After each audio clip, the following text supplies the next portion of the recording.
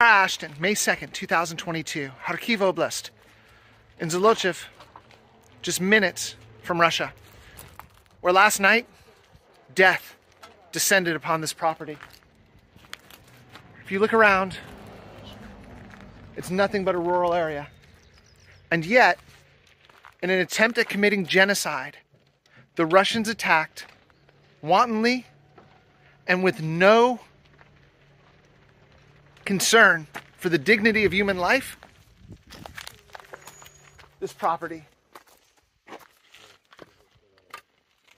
Complete and utter destruction. Going so far as to destroy the pipes below us.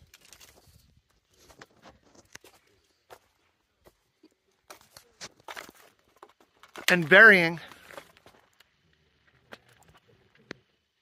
the former homeowners in the rubble behind us.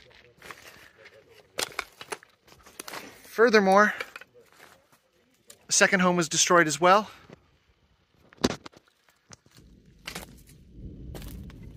And you can hear the attacks still incoming. The people of Zolochiv have grown used to the terror, but have not accepted it. Here in Kharkiv Oblast, just minutes from the Russian border, Zolochiv truly is Ukraine. Sarah Ashton Cirillo, Kharkiv Oblast, May 2nd, 2022.